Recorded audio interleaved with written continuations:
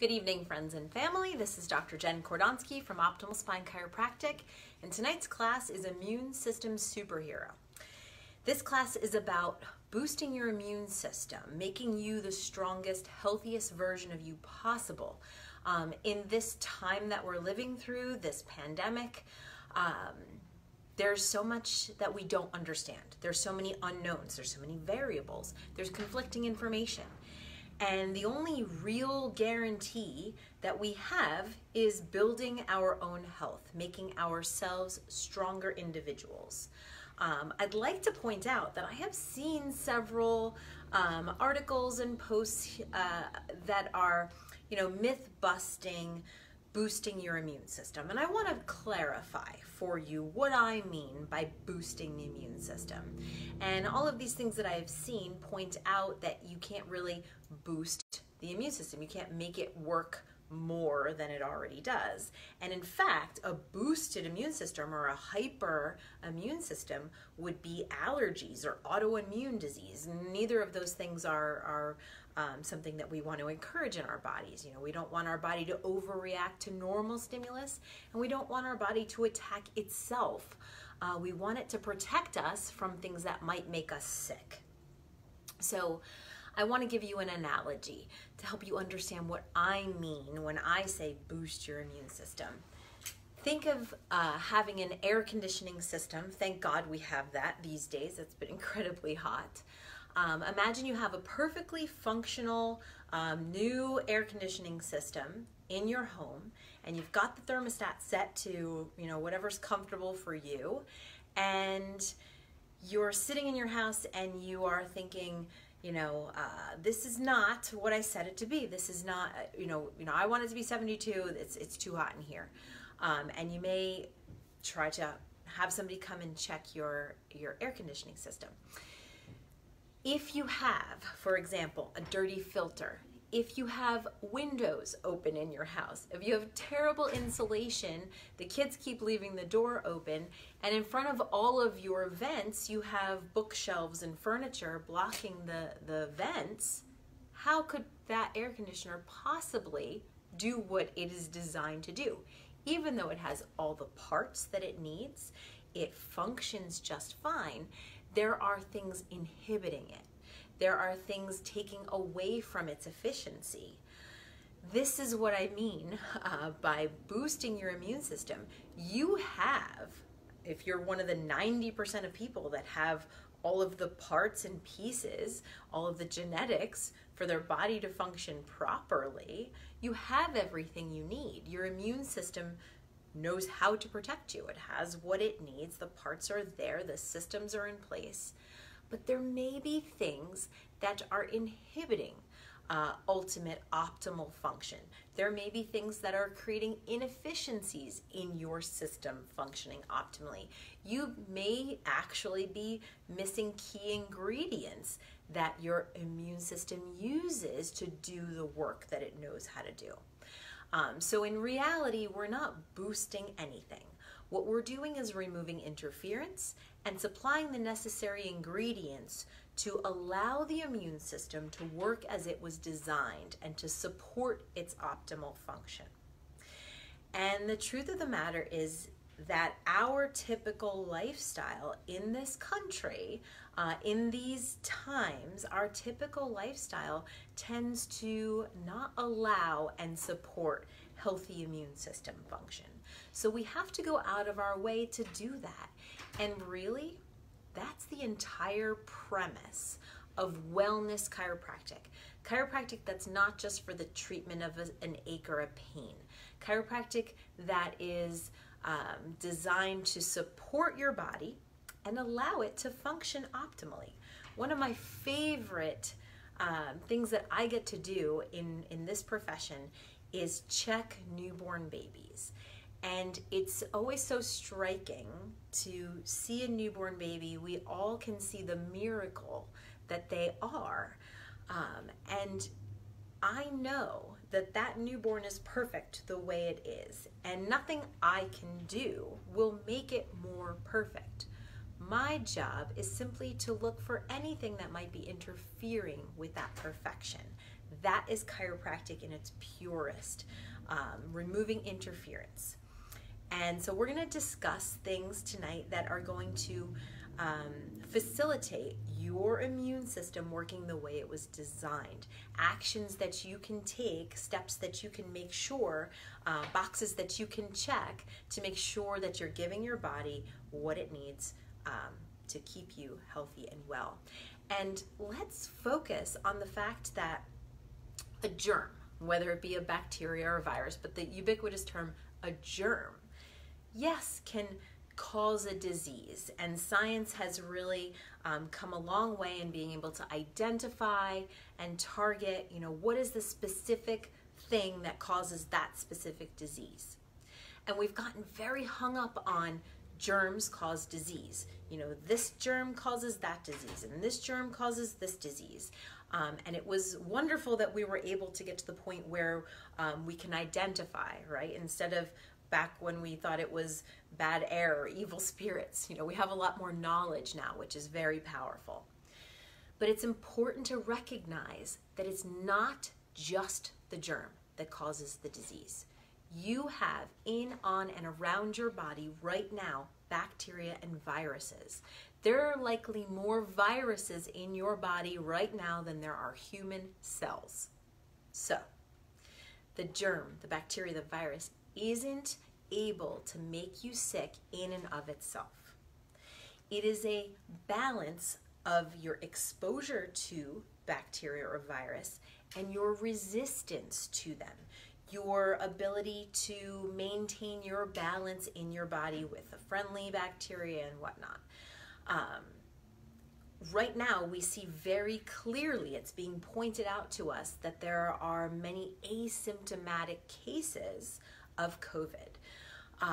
This is really important that we focus on the fact that there are individuals who are testing positive for this virus that have absolutely zero symptoms. There are people who have very mild symptoms, and then there's a whole gamut to the people who experience severe disease from the same virus. It's not the virus that's going to determine whether you have no symptoms or it ultimately kills you.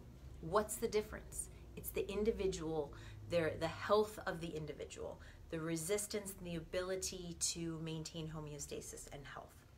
So, living in fear of being exposed to the virus is actually just going to produce more stress for you, and stress is one of the things that is going to detract from your immune system. Stress hormones go up and immune function goes down. So we're going to just talk about those actions that you can choose that are going to build health in you, and that should lower your stress levels. And you may not lower all of your risk factors. So, we understand more and more about what the risk factors are for this particular virus for a person to have a hard time with it. You may not be able to snap your fingers and get rid of your high blood pressure. You may not be able to snap your fingers and change things about your body overnight. But every step that you take towards building health is a step in the right direction. It's making you less susceptible. And pointing yourself in the right direction is so crucial, right? We are not going to be done with this in a month. We're not going to just wave a magic wand and have a vaccine. Even if we have one that's effective and safe, it's not just going to take away all of our concern over this. We have to be taking those steps to building your health and your resistance, and know that as long as you're pointing yourself in the right direction, your odds are improving. So let's talk about some things. All of these are specific to the immune system, but I do want to point out that when you're doing any of the steps that we're going to talk about, they're health factors overall. So the side effect of building health, the side effect of taking these action steps, there is no downside to this. We're only going to be doing ourselves a favor. Number one is getting adjusted. And I know that should not surprise you coming from me, but every system in your body is under the coordination of the nerve system, including the immune system. We talked a little bit about, or briefly mentioned, that stress inhibits immune function. Chiropractic adjustments have been shown to lower the stress response in the body, maintain or bring back balance of the sympathetic and parasympathetic nerve system. A subluxation or a misalignment in the spine creates a negative, irritating, whether there's pain or not, when a joint doesn't move properly. It's sending essentially a distress signal to the brain and causing the body to be in more of a fight or flight or sympathetic mode. When we get adjusted, we reduce that stress, we restore normal motion of the joints, and the nerve system is not being pushed towards sympathetic dominance. We can swing back towards a balance of sympathetic and parasympathetic, rest and digest, heal and repair. So adjustments are a critical component of a healthy lifestyle from birth for as long as you want to maintain your best function. And it's a really important piece of a healthy immune system. Sleep is next on my list. We teach a whole class about getting better sleep, and I urge you to check that one out if you have any trouble with it. Getting the adequate amounts of sleep, good quality, good quantity, is critical for the immune function, and even 1 or 2 missed nights or less than optimal night's sleep will leave you a little bit more susceptible. So it needs to be on our to-do list that we're setting a bedtime and making sure that we do everything to get good quality sleep. It's so underrated, but really important for health. Third thing on our list is hydration. Basic principle of health is to drink water, right? The body requires hydration, and specific to preventing illness from a virus or a bacteria, I want to draw your attention to the mucous membranes, especially of the nose. So we know that that's one of the primary ways that particularly COVID could infect someone, is through the tissues and the mucous membranes in the nose. And when your body is hydrated and functioning the way it was designed, your mucous membranes have a protective mechanism of creating mucus and cleaning themselves out. If you're dehydrated and those tissues are dry, then their defenses are slightly weakened. They're more penetrable. The dry tissue is not going to be as protected. So hydration is important for a lot of things, including keeping the mucous membranes healthy, and then therefore lowering your ability for those bacteria to get in and do harm, or virus. Next thing on our list is exercise. Exercise is a huge topic that we can cover. I like to say that, if the benefits of exercise came in a pill, then everyone would be taking it. There's just too many benefits to list.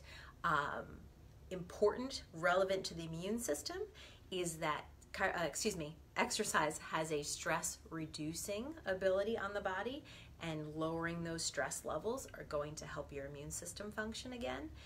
And the evidence, the research that shows activation or proper function of the immune system in people that even just do low impact or moderate activity at least a few times a week, it's very clear that that facilitates the immune system functioning optimally. It speeds tissue healing. It's just key for maintaining your health. When you feel as if you might be coming down with something, I immediately make sure I get adjusted, I get a good night's sleep. If I'm feeling up to it, a light workout will get the blood flowing and get the immune system that little boost or that encouragement. But there's a fine line there that I don't want you to overdo, because excess exercise can absolutely be a stress on the body. And too much exercise without enough rest will cause more harm than good. The body will be breaking down more than it can build up. And if you are feeling as if you are coming down with something, use your judgment. Sometimes it's a wise idea to go for a walk, get the heart pumping, do something exercise related. Other times you have to listen and say, my body really needs rest right now. And that's the direction you need to go in. But it is a tool at your disposal. You should be using it regularly to prevent disease. But in the instance of feeling as if you're coming down with something, use your judgment. 5 on my list is nutrition. It's well documented that the immune system uses certain key nutrients. The cells of your body need certain essential nutrients in order to function properly. And the best nutrition comes from the foods that we eat. So we should be striving to eat like 5 to 12 servings of vegetables a day and really focusing on good quality fats. We talked about this a little bit more in Nourish to Flourish, so you can go back and look at that. But the best nutrition comes from food, and you cannot make up for with a multivitamin or a supplement what you should be getting from eating a good diet. That brings me to the fact that sugar and foods that break down quickly into sugar, so things that are processed and refined, especially carbohydrate-rich refined foods, think cookies and crackers and pretzels. Those kind of foods, when they digest very quickly into sugar, and sugar in all of its other forms, will actually have a slow down effect on the white blood cells. There's been really cool research that measures white blood cell activity after an adjustment, and within 20 minutes after an adjustment, we see white blood cells more active. That's what's protecting you and defending you. The exact opposite has been shown with consumption of sugar. So within 20 minutes after consuming something sugary, the white blood cells, think of them as getting like sluggish and lethargic. They are going to be less active, leaving you more vulnerable. So one of the mistakes that people make all the time is we're told that vitamin C is so important for preventing colds, and vitamin C will help you get better faster. And while this is true, a lot of people reach for a glass of orange juice to say, oh, give me more vitamin C. But unfortunately, the juice is very high in sugar. So whether it cancels each other out or just has a negative effect, one of the things that I stress is if you are feeling like you might be coming down with something, that first little scratch or tickle, just take all the sugary stuff out of your diet. Give yourself a little bit of a break. Say, tonight I'm just having, something healthy for dinner. I have a list here if you will ask for the notes of all the most nutritious foods, the best food sources of vitamin C and zinc and all of that. And then there's the bonus foods like garlic and ginger that are really supportive of the immune system, help your body fight infection. So if I am even thinking that I might not be feeling so hot, I'm going to make sure sugary stuff stays away. The next meal, throw some extra garlic in it, make sure there's lots of veggies in it, and give my body a fighting chance. Because if your body is starting to work on something and you sit down to that delicious bowl of ice cream, as much as I love it, that sugar in your system may just lower your immune system a little bit, or those white blood cells get a little tired and a little lazy, and it's just that perfect opportunity for the virus or bacteria to get a stronghold. So next on the list is sunshine. Sunshine is what your body uses to make vitamin D. Vitamin D is used in over 30,000 genes in your body, thousands of different reactions, different processes. The vitamin D is crucial for so many things, your bone health, and definitely your immune system. There have been studies that show that senior citizens given vitamin D have 50% less influenza and influenza-like illness. There's lots of good evidence that vitamin D is crucial for immune function. Unfortunately, most of us, especially living in a northern hemisphere, are low in vitamin D. even during the summer, most of us are working indoors. Most of us are wearing a lot of clothing most of the time. So our skin does not get exposed to enough sunlight to produce adequate vitamin D. So this is very important that we all check what our vitamin D status is. The darker your skin is naturally, the higher likelihood that you are deficient in vitamin D, because it'll take more sun exposure to get adequate levels of vitamin D. So someone who is very fair-skinned may only need to go out in the sun for a few minutes and their body is able to make the vitamin D. The darker your skin pigmentation is, the longer it takes for your skin to get enough sunshine exposure to make the vitamin D. So the darker your complexion, the more important it is that you have your vitamin D levels tested. We definitely want to be on the high side of normal. And if you haven't had a vitamin D test from your doctor recently, or you don't have a doctor's appointment coming up where you can ask them to do one, there's a website that I use. It's grassrootshealth.net. And you can order your own vitamin D test kit, prick your finger, put a drop of blood on the card, mail it in, and they will let you know what your vitamin D status is. That way you can know whether or not you need to supplement.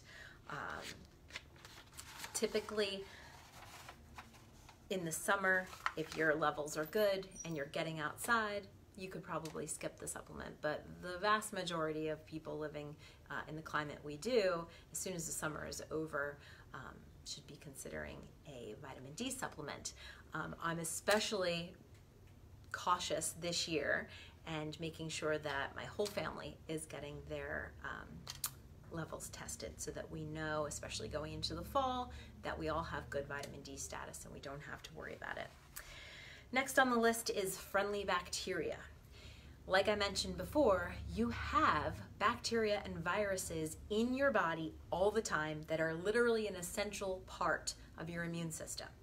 Science is really just beginning to understand what's called the microbiome and how bacteria in your body are part of your digestion, part of the creation of neurotransmitters, part of your mood and your thought processes. The microbiome, the activity of bacteria in your body, is really not fully understood yet, but we know that it is important that we don't disrupt the microbiome. And antibiotics will kill bacteria. That is what they were designed to do. And they have been overused, to say the least. We know we have created superbugs, antibiotic-resistant bacteria, and it's especially important that we are diligent in not allowing our bodies to be exposed to antibiotics unnecessarily. You know, they can save lives, obviously, but historically they have been terribly overused and continue to be overused. The World Health Organization estimates that I think 30% of antibiotic prescriptions are unnecessary. But it's very hard to go to, you know, imagine you have a child with an ear infection and they're uncomfortable. They go to the doctor and the doctor diagnoses the ear infection. It's really hard for everybody to do what's actually recommended, which is watch and wait, and not immediately jump to the antibiotic. But ultimately, the American Academy of Pediatrics recommends that we watch and wait and not immediately prescribe the antibiotic. I heard this only secondhand, but a patient told me that someone in their family just recently was having symptoms of a sore throat and fever, had a telemedicine appointment with their doctor, and was prescribed an antibiotic. They were diagnosed with strep with no testing. You have to be your own advocate. You have to insist on being tested. You have to ask if it's absolutely necessary that you have an antibiotic. You have to ask if you could wait and what the consequence of waiting a few more days might be. but it's challenging, and it's kind of going against the grain. But ultimately, and in wrapping all of this up, I want to point out that unless you go against the grain a little bit, you can expect to have similar health as the majority of people in our country, in our culture. If you look at the statistics on health here in the US, they're really pretty abysmal. We rank very poorly when you compare other industrialized nations for overall health. We have, the highest rates of obesity. We have very poor statistics for newborns and mothers. It's really unfortunate, and we have the most access. We spend more money on healthcare than any other nation, and yet our health does not reflect that. So if you want different results, you have to take different actions. If you want to get what everyone else is getting, then do what everyone else is doing. But if you want something different, you have to do something different. And you can be part of the solution. You can take a step in the right direction. You could take a step towards building your health, not living in fear of disease, not just waiting for a breakdown, not waiting for something that needs to be fixed or diagnosed or corrected, and just be proactive in building your health. And that's what we're here for, to help encourage you. That's what showing up to these classes should be doing, is just keeping you inspired and keeping you on track. Not every day will be perfect, but every day is an opportunity to move in the right direction. We get off course, we come back on course. I can't wait to see you at your next adjustment. And if you have questions, you need help with anything, just let us know. If you'd like the notes for tonight's class, then please just let us know. Call us, email us, text us, tell us at your next appointment, and we'll get you a copy as soon as we can. So have a wonderful evening.